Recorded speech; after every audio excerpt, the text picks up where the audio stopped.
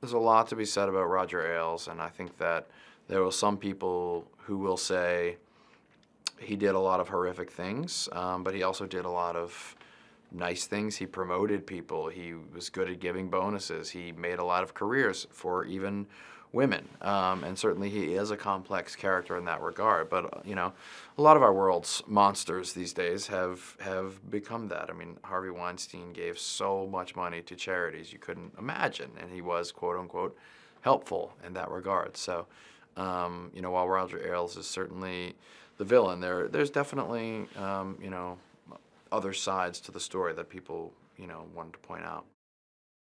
It's certainly important that Charlize is a producer and a real creative force on this film, you know.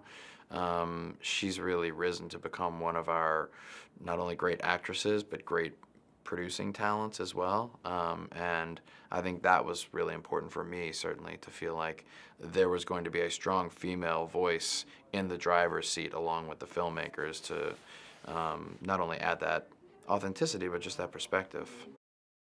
Jay Roach is a really great directing choice for this film, I think, because he has such a strong comedic background and he's also such a deeply sensitive and sweet human being. You don't often find a filmmaker like that telling a political story. So I think it really provides a nice balance of, you know, a quite dramatic political film, but that also has a warmth to it, and also has a really good sense of humor, you know, as evidenced by, you know, the countless comedians that he's actually cast in the film.